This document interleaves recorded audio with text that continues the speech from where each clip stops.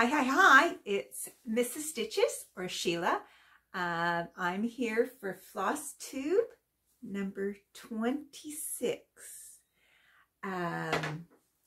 Welcome everybody. Welcome to my new subscribers and welcome to all my old friends. I didn't come back, as you may have noticed, I didn't come back after a week. That's just too much for me. I was busy and it just got away from me, so I'm going to stick with 2 weeks. 2 weeks is good. So I got tons to show you.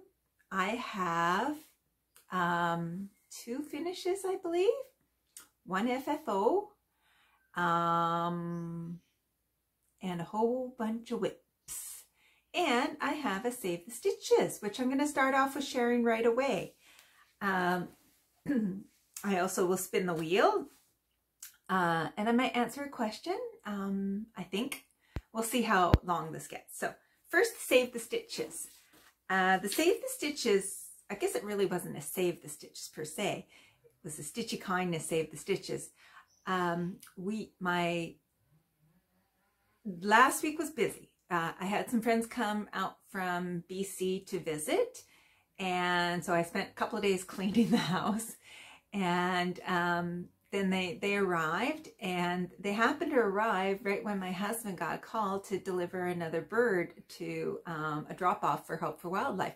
It was a saw-whet owl. I'll show a picture of it here and a little video here. Please, so you can see me. Hello, little guy. Oh no, that's fine. Well, that's it's fine. not too bright. It's not like sunny. Look at you. Cool. And the person who organizes all this, all the bird rescues or the birds getting back to somebody who could look after them, this one actually was hit by a car and was just stunned and got taken to be examined, was fine, and then was released. So the picture and the video was the day of its release. We didn't actually go to the release because it has to be released where it was found, and that was probably about an hour away or so. So we just went to the person's house to see. But she very kindly gave me this as a thank you.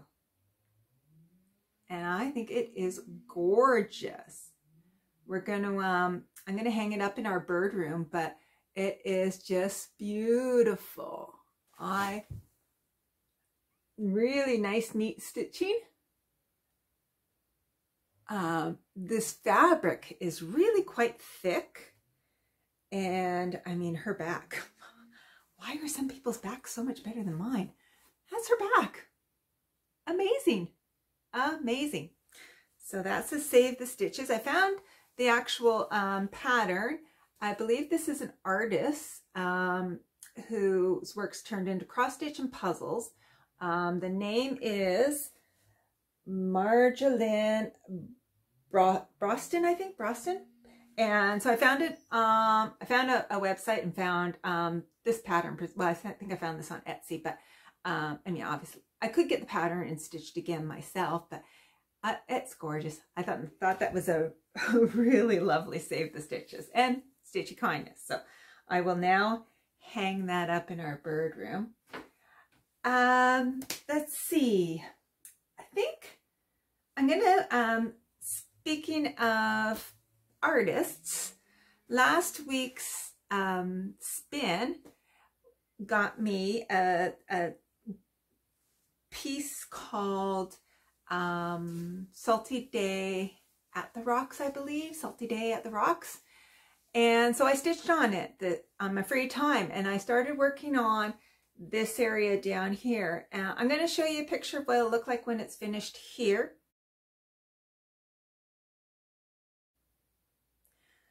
And it's coming along really nicely. I'm going to work my way down because there's waves and crashing waves down there.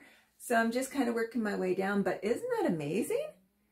The hard part about this is, as you can tell, the colors are browns and grays. So there's not a lot of colorfulness in it. And the other thing is, it's going to take a while for it to come to life and see the actual vision. And I think that's what happens sometimes with artist work, is it's taken from a painting and it just takes a little time to develop or to show what it is. the person's that does this is called Paint with Stitches Calm. She's on Etsy, and she has tons of beautiful designs. I'll just try, maybe click on a few. A lot are oops, it just went away. A lot of them are like wildlife. So there's like that one there. She's just coming out with one that's a zebra, but that's amazing. Could have actually just shown you from right here the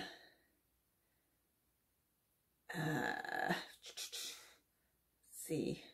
And it's really well designed, her work. She gives you all the colors, and symbols are a little different, but it works with Pattern Keeper, which is great. And it's very much like Heaven and Earth Designs, just kind of a slow process to get it all done. This one I'm working on is a full coverage, but not a full coverage, because it actually, the sky is left blank. So that's kind of neat. So different. Okay.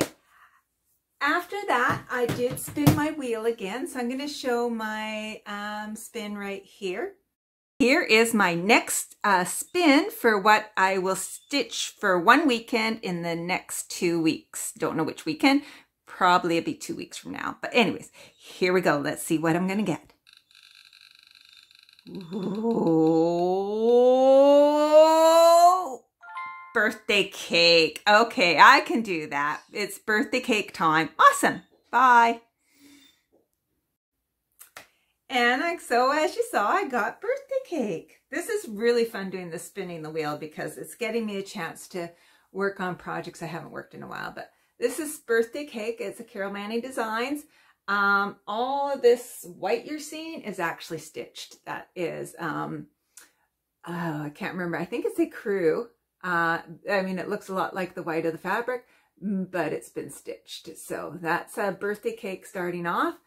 So I will work on that, not this weekend, but next weekend, because this weekend coming up is 24 hours of cross stitch. So I have plans for that.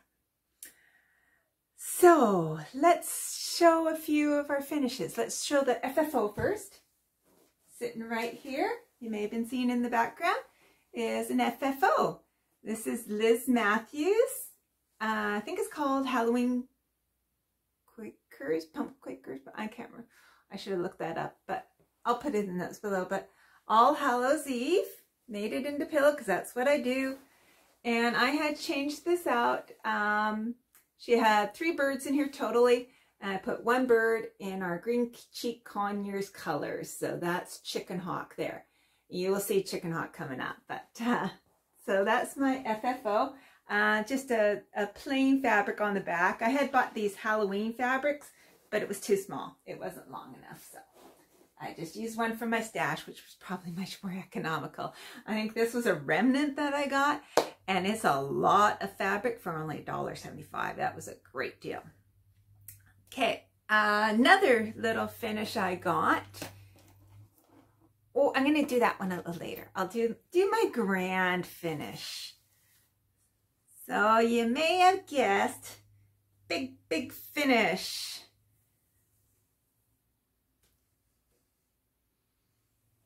Ta-da! Da-da-da-da! I'll show you a video of me doing the final stitches right here. I don't know. He's just going to hold it. Okay. Okay. This is Chicken Hawk here. Hi, Chicken Hawk. Hello, Chicken Hawk. Yeah, hello. Hello. Yes, we're going to do our, we're now going to focus on my stitching. Ouch. Ouch. So this is, I only got 3 stitches to go. I'm doing the grass here by the pumpkin. My final little stitch. I now have 2 stitches to go. Yes, Chicken Hawk. Oh, no, I actually have 3 stitches to go right now because it goes up again over there. Yes, I know I was wrong, Chicken Hawk. Yeah. Here we go.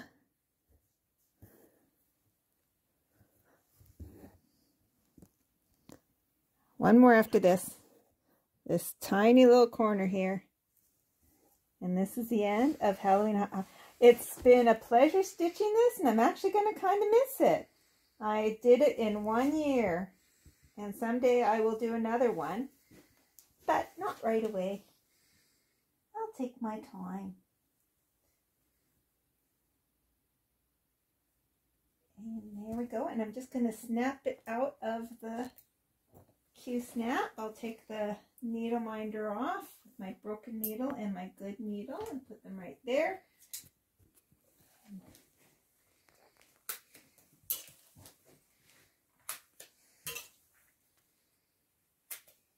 Now I'll have to look and make sure there's others. Oops.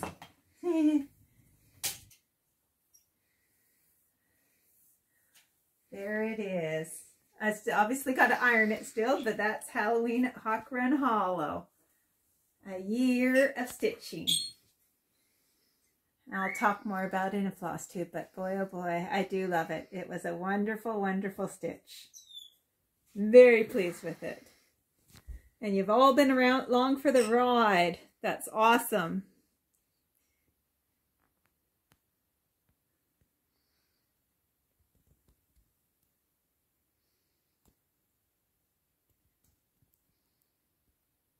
Halloween at Hawk Run Hollow by Carriage House Samplings. 12 blocks, and I did it in 12 months, a block a month.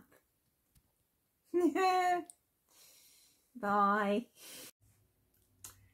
And you saw a chicken hawk on my shoulder helping me out. Sometimes he sits and stitches with me. So that is Halloween at Hawk Run Hollow by Carriage House Sampling. Don't need to show you the cover photo because everything is here. There, we'll just go through the blocks one by one. Oops, that's not the first one. This is the first block. That's the second block. Block 3. Block 4. Block 5. 6 and 7 are together. Block 8. Block 9. 10, one of my favorites. 11, I can't see, and 12, which was the hardest because it was full coverage, and that was a lot of stitching. That was over there 90, I think 91 by 91 or 90 by 9. I think they're 91 by 91, so over 8,000 something stitches. So a lot of stitches. So that is done. I don't know what I'm going to do with it yet. I was thinking I don't have much of a border. So I was thinking of doing a rod at the top. Might add fabric or add tabs and do a rod and a rod at the bottom and do it like a hanging type thing. But for now, I just enjoy it. Okay. Next. I told you that my husband did me my own October Halloween Advent calendar. So every day I get a piece of a whole pattern. It's a mystery to me, so I can't show you what it'll look like. But I'm going to show you right now just a montage of photos that I've taken at the end of each stitch day. So that'll be for about 2 weeks. I may have missed a photo or two. I don't think I got today's photos, but here will be a little short montage of the 10 or so photos.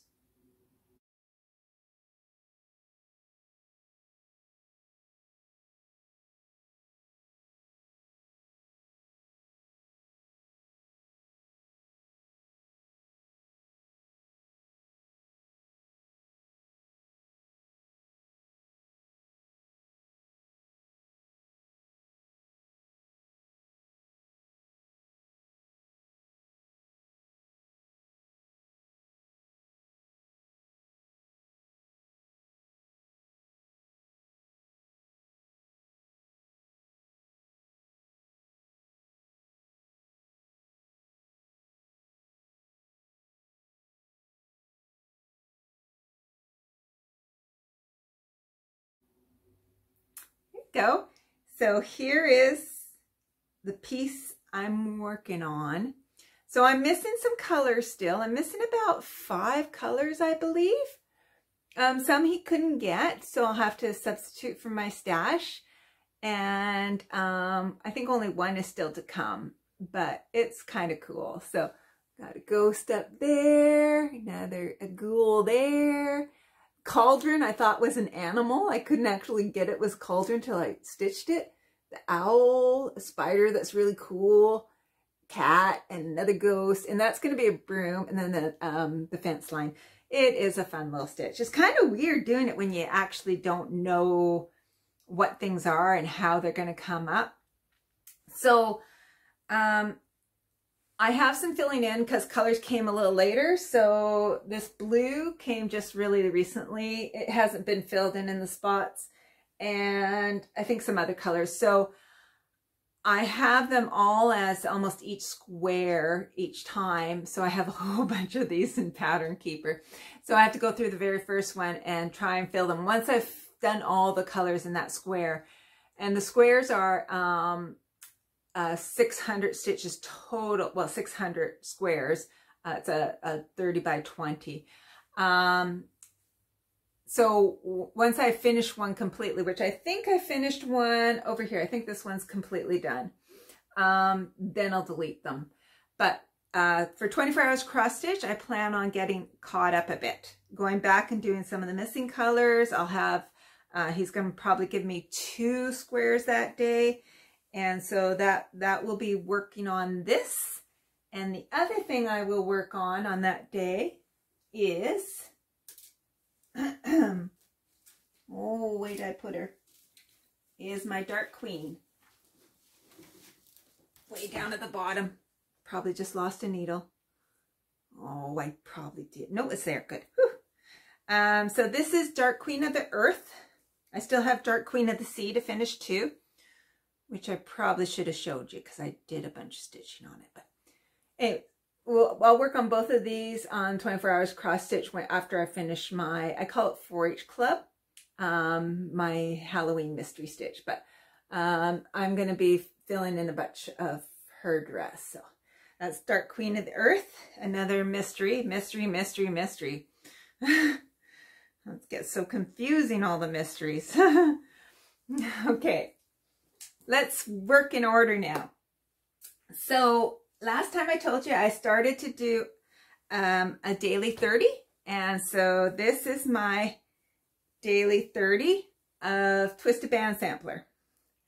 So I've done quite a bit. It's going really well. It's going to take me about 2 weeks. I get about 100 stitches done, and it's only 30 minutes, 100 stitches done. And there's 1,400 stitches in the diagonal I'm doing right now.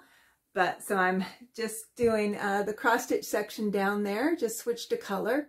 Looks like kind of like little flowers.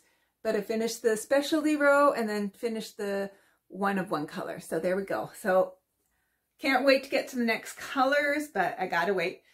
So this, I believe when I get down here is the corner, and then they'll be shortening up. So that's great. But really, really liking it. So that's Twisted Band Sampler by, I believe, Northern Expressions, which is a Canadian Etsy shop. My other daily project I work on is Felix. This is a pick-to-pat pattern that I made, and I'm doing it for my husband. And so I've been mostly filling in black, and so you might be able to see I got black done over there. So that's coming along very nicely. I'm really enjoying that. I'll get back to the confetti once in November. For the rest of this month, I'm just going to work on the black because I can get the 100, I do 100 stitches, 110 stitches, 100 and at least 100 full cross stitches a day. It's usually over that. I've been doing 110 lately, but whatever. And it's easy when it's all black because no color changes, and I can just go at it. So still got to do today's. I have to get to this tonight. This is my temperature tree. So I am semi caught up. This is the month of October here, so I still obviously have to do the last 2 weeks, but there we go. It'll be interesting to see the next ones because I think it's going to be into the cooler, the greens or the beiges.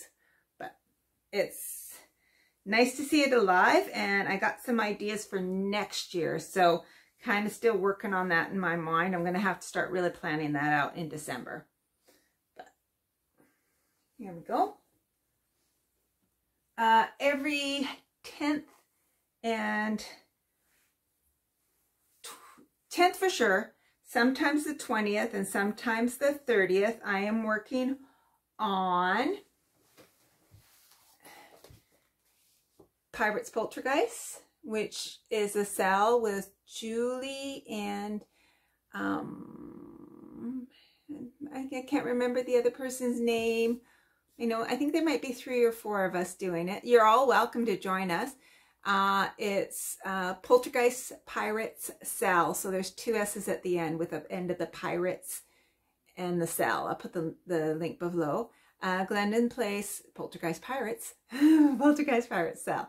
So I wanted to work my way up to this corner here, the moon. I'm a top left corner starter, so I'm kind of trying to get my way over there, and then I don't know where I'll go from there. One of the other persons is working on the dragon, which is really cool.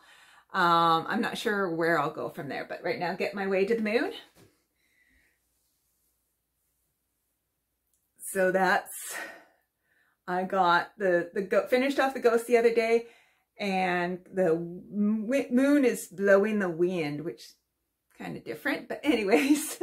And there it is. So that's my Pirates Poltergeist. I love this stitch. So I actually look forward to the next time I'm stitching. This is a beautiful fabric. I think it's, I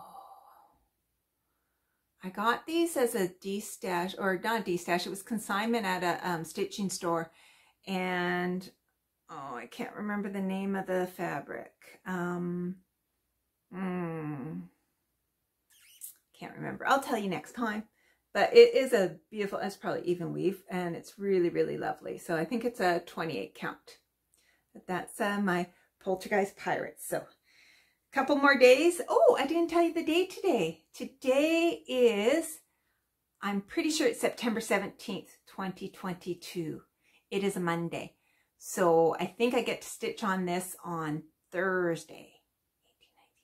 Yeah, I think Thursday. So looking forward to that. So many things. Another thing, I've joined a couple of, what do you call them, like Facebook challenge things. One of them is, do I want to talk about this first? No, I'm going to switch this around. Okay, one of them is Stitching in the Wild, and they have challenges where you can collect, it's just for fun, you collect different things. And so one of them was, they called it Freaking Backstage Vu, and what they had was, they explained there were 3 types of bats. And so one of the bats is a really, really small bat. I think it's called a kitty hognose bat, and you were to stitch either 250 stitches or 2.5 hours. I've kind of gotten away from counting, and so I did 2.5 hours, which really works well for me, because then in the evening I just put on the timer and I work for 2.5 hours. So the first one was stitch on your smallest project. Well, that turned out to be my Mill Hill kit bee gnome, and it ended up being a finish. This is my first ever Mill Hill kit. So there he is. Here's my little guy. Oh, we'll focus in on him. Doesn't look like it's going to focus in on him, but there's my little guy. So he's cute, and I used some cheap kids plastic beads to make the thing. I'm going to have him as a Christmas ornament. It's your traditional bee gnome Christmas ornament. You know, it's got Christmas colors. So, and I put just it's kind of a strange felt. It's kind of, I don't know what it's called, but on the back, and that's my little bee gnome. He was really fun. I was really quite impressed with the quality of Mill Hill kits. It was a great stitching thing for in the car, because it's so stiff and you don't have to really worry about the holes are so big. And I was able to stitch on some roads I'd never been able to stitch on before. So he was really, really fun to finish up. yeah, and I got really good at doing beading. So he doesn't have tons of beads, but he does have some. And there were lots of leftovers. Like with the quality, they give you lots of extra. There was probably almost enough floss to do 2 of them, and beads too. So I was really impressed with the quantity they gave you. So that's my Gnome. The next project to work on was your biggest. And that was kind of tricky. But I figured I'll just pick a big one. So I picked a big one. It's my Heaven and Earth Designs. This is Tempest Fugit. Been a while since I worked on it. And let's see if I can hold this. I'll just hold it like that. And so I worked 2.5 hours on it, and I got my page finish over here done. So now I'm moved back over to here. I think I got over 400 stitches done in the 2.5 hours. It went really, really well. So this is Tempest Fugit, Heaven and Earth Designs by James C. Christensen. And I'll just show you a little bit closer. It's pretty amazing. I love this, and I'm so happy to get back to it. So that was really, really good. I will get back to it again, but they have another stitch thing coming up in next month, I think, starting October 29th. One more bat to collect, and it is to stitch on the project that takes the most concentration. I'm going to work on, I won't show you now because I haven't put any stitches in it yet, but I'm going to work on my Chatelaine Medieval Herb Garden. So you will see that next week, or next time, 2 weeks from now. But anyways, that's what I plan on working on. So there you go. That's that challenge. Now, because so I have another challenge that I don't know if you've heard about. Whip Be Gone. Michelle Bendy talked about it, and it's actually a quilting group, but there's cross stitching too. And essentially it's focusing on, last year they did October, November, December, on finishing as many whips as you can. So I wrote up potential finishes. So the Gnome was a finish, Halloween at Hawk Run Hollow was a finish, and there's a few others, but another one I'm working on, I thought I'd show you progress because I've actually done quite a bit on this. This is my Nightmare Before Christmas Sal from last year, and I changed it into a memorial for our cat that passed away around Thanksgiving, which would have been just a little over a year ago now.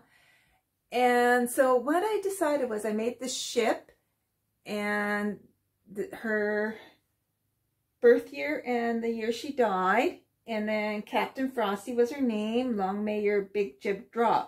These didn't show up very well, so I decided to do the ship. And taking from the design of Poltergeist Pirates, I decided this is what I was going to do for a ship, to make it look like wooden boards. So I've done this corner, and I'm working on the other one. It's going to be a lot of stitching, so I still have lots to go, but I will finish this before the end of this year. You heard it here. You heard it here. I have a few ideas of something more I want to add to it, but let's get the boat done first. Okay. Well, that's my pile. Is that my pile? That's my pile. That's everything. Huh. Well, that wasn't as long as I thought it was going to be. I rushed through it because I thought that was a lot of stitching. So, I did this without notes. It's a lot harder without notes, so I'm going to try and get notes next time. It'll just be a bit better. A question. I came up with a question about what was your most, I can't remember the words they used, but it was to do with nightmares. And, oh, by the way, it was so wonderful. People shared with me in comments of the last video their regrets too. And it was really, it made me feel very connected to you guys. And I loved hearing your stories. So whenever I put this question out here, I love if you want to share, that'd be great too. So this was your most, I'm going to say your most memorable nightmare. And I had one that when I was in my I want to say early 20s, I actually started Dream Diary. And I think this, and it's interesting, when you actually do a Dream Diary, I got a book out and I read it, and what they said to do to remember your dreams was you actually set your clock a little bit earlier, I think 15 minutes ahead or 30 minutes, 15 minutes is I think what it said, so that you actually wake up before your regular time. You're actually kind of really close still to the REM sleep, and you'll have better recall at that moment. And the other thing you do is you either write it down or you tell I would tell myself as if it was a story. So I did that for years. From that one, there was one dream that was quite memorable. It's also the first one I recorded, so it could be that. But before that, I remembered a dream that I had. I don't know when it was that I had it, but I for a while there, I had lots of dreams of nuclear explosions. And I had this dream, I can kind of just remember it, where I was in a room and there was a window and I was looking out, and all of a sudden I just saw this nuclear explosion with the mushroom cloud coming up. I grew up in the 70s and mushroom cloud. And then I knew that there was this big wave of pressure or wind coming. And I stood in the window and all of a sudden all the glass just shattered and just sprayed all over me. I don't remember being cut, but I just remember it spraying all over. And the thing was, I was getting radiation poisoning. And I knew at that instant that for some reason I only had an hour to live. But I was in this cabin, nobody's around, there's nothing to do. That was it. I just knew the clock had started at that point. It was and that's the vision I remember of that dream. And now I'm sure it was just due to, like I said, at the time, the Cold War, growing up in the 70s and the whole, there was a lot of beliefs on I think the whole nuclear war was a big thing in my life and a scary thing. And so that's probably where it came from. I don't know. I also have a lot of dreams. And I don't, these must mean something, that I'm worried about something coming up. It's weird when you analyze your dreams too, because you're kind of looking for the root meaning to it. There was other ones where I had where I'm on a boat and suddenly we're in a war where there's cannonballs being shot at us, and I'll see a cannonball land right on the deck and you kind of see it go boom, boom, boom, boom. And then you know you're sinking. And it's sort of all of these are kind of like pending doom, or worried about something in the future, or kind of anxious of things to come, or maybe feel like I'm running out of time to do all the things I want to do, or who knows, who knows. So those are just two of the dreams that I would share. I am sharing. Dreams are funny because a lot won't translate into real world or real time. I was listening to or watching Alaire, and she actually mentioned how she used to have dreams of flying and falling, and she thought that you don't have those dreams as an adult, and she loved flying dreams. I still have falling dreams. I have falling dreams a lot. I think I only get them when I'm super tired or something. And I always believed it was almost like my subconscious didn't want to let me go to sleep. So I'd be like sort of almost nodding off, and then I would fall and it would jerk myself awake. And yeah, I get those probably maybe once a year, twice a year. I don't like them at all. I don't like that feeling of falling, and that's one of my fears in life, is falling, and I'm working at getting better. I actually had a bit of success this week. I went on some trails and I wasn't afraid of falling. My husband and I were somewhere, and we went down a rocky trail, and I know he was kind of concerned for me, thinking I'd be afraid to go. Normally I don't like going down rocky trails, but I just went and I didn't even think about it, and I was really pretty proud of myself afterwards that the fear wasn't there. It's interesting, this race walking is actually making me really, really stronger, stronger than running did. I really have to flex my quads quite a bit to do the race walking, which the quads always actually stabilize the knees. So it's really, really good. So, and today I'm right now just training with a 1K race walk, which doesn't sound like much, and it isn't much, but today I got under 8 minutes for my 1K race walk. I was thrilled. So my husband said that was my goal before I could move it up. So next I'm going to do a 1 mile or 1.6K race walk. So that until I get that under 8 minutes, and then I'll keep building up the length based on trying to be under 8 minutes per K, not 8 minutes for the mile, 8 minutes per K. So those are a couple of things. Plans coming up. Got 24 hours cross stitch. I will be working on my 4-H club, my Halloween mystery thing. And on the Dark Queen of the Earth, get caught up in it. And then the Dark Queen of the Sea if I have any more time. I'm planning on doing a consecutive 24 hours. That's what I did on the very first 24 hours cross stitch. You can do either a consecutive one where you do 24 hours straight, all consecutive, or you can do, it starts on like Friday at first thing in the morning, like whatever that is, like just after midnight till Sunday midnight. So it's 72 hours. And so the other thing some people do is just try to get the 24 hours in that time, in that 72 hour time frame. You can do whatever you want to do. People do, it's just a way to spend the weekend, having a weekend donated or focused on stitching. One thing I like to do before the 24 hours cross stitch, because it feels a little selfish just stitching and not doing any cleaning or anything. Pretty much I just stitch, eat, and whatever. So I will probably spend a little time the day before. Probably not much stitching the day before. I might just do Felix and my daily 30. And then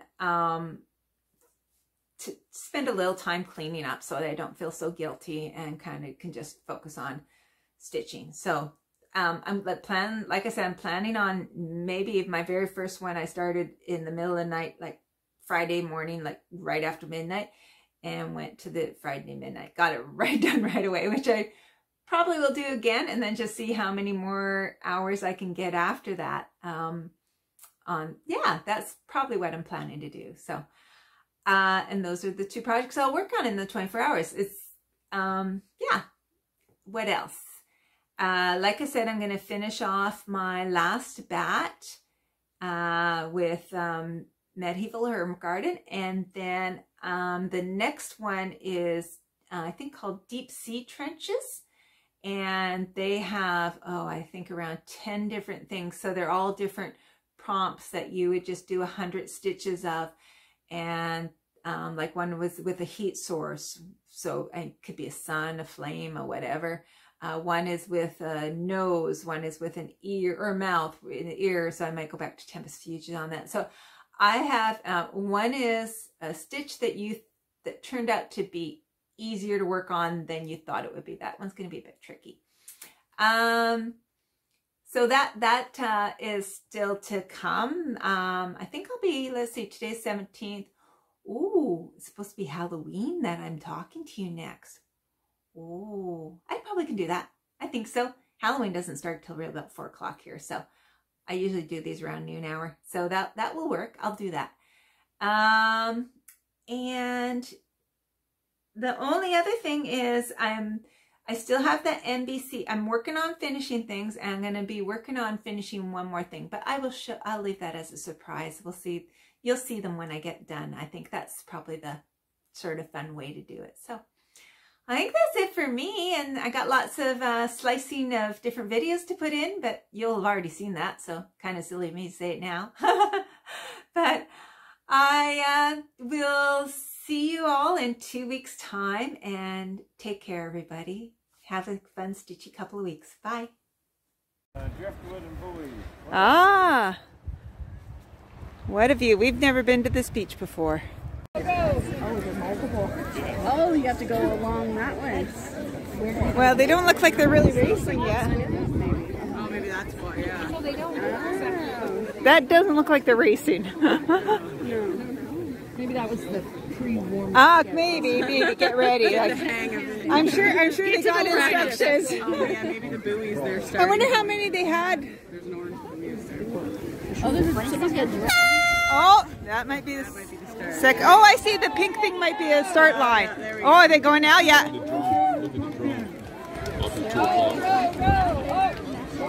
Go, go, go, go, go! Oh, there's the drone. Ah, I like the girl being off by herself, none of the with the boys.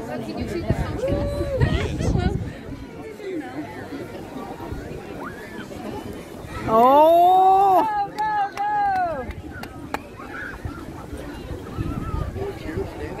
Not really aerodynamic. We were going to stand over there, and my husband said, well, we won't see anything. Actually, turns out that would have been a good spot. Oh, that poor girl. Come on. Oh, I bet you the deeper is probably harder to paddle. I can't really see.